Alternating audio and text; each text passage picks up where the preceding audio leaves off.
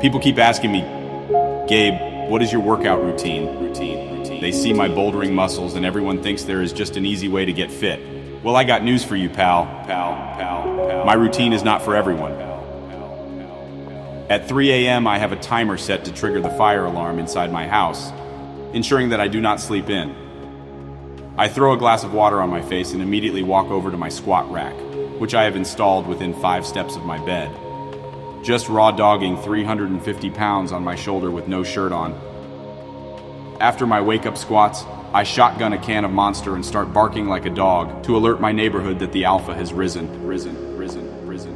I then stare the nearest bird in the eyes through my window and swallow 8 egg yolks raw without ever breaking eye contact.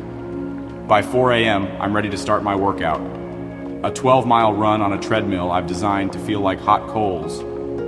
300 pounds on the bench while getting waterboarded. And 8 sets of curls, crunches, and calf raises that I've discovered you can do all at the same time if you're brave enough. I'm not saying it's impossible.